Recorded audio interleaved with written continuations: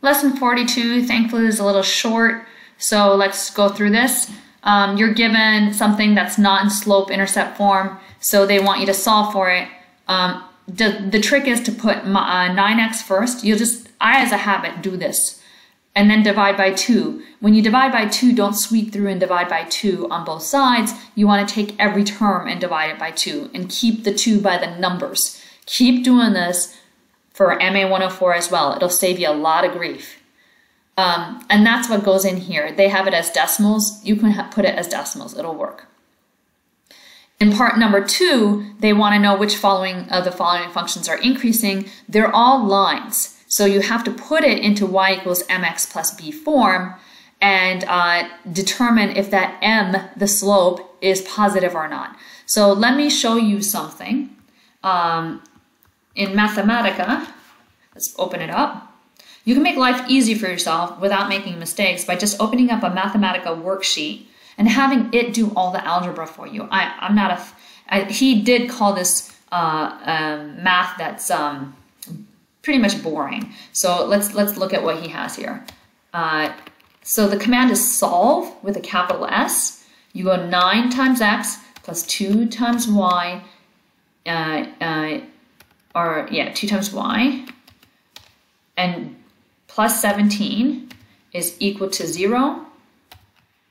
And you put 2 equal signs, double equals 0, and tell it to solve for y. And see what it does? It'll give you, you'll have to do a little bit of simplification. If you want to, you could copy and paste this down one more and go expand percentage. And it will expand it. And you can see minus 9 halves, minus 17 halves. I think I made a minus sign error in this. I didn't see the plus 17. I thought it was on the other side. But you see, like, I'm capable of making errors. Everybody makes errors. If they tell you they don't, they're not being honest with you. And so Mathematica doesn't make errors. You type it in there, it will do it for you. If you do have trouble with number 2 or solving anything, or you can't see why your answer is wrong, and you're not in my section, just text me. My number's here if you have an issue. Here you're given data and you're asked to find the model between these 2 points. And so they give you the first and last points in this data set. They want you to choose any of the points. That's one way to make a model. And so you're estimating the parameter m, which is the slope of this line. And so you label as traditionally x1, x2, y1, x2, y2. From these 2 data points that was pulled from the table, and you'll get this 4.2. Now, they want you to use the value of m and that first point. There's a number of ways to find b. Sometimes I use point slope formula. Sometimes I use y equals mx plus b. Today, I'm going to use point slope because that's what I feel like. That's the kind of mood I'm in. And so I put y minus y1 is m times x minus x1. And I'm lazy. I'm just going to do this in Mathematica, so I don't want to solve anything anymore today. So let me bring up my worksheet and pull it over here. So you got 4.2 for the slope. So I want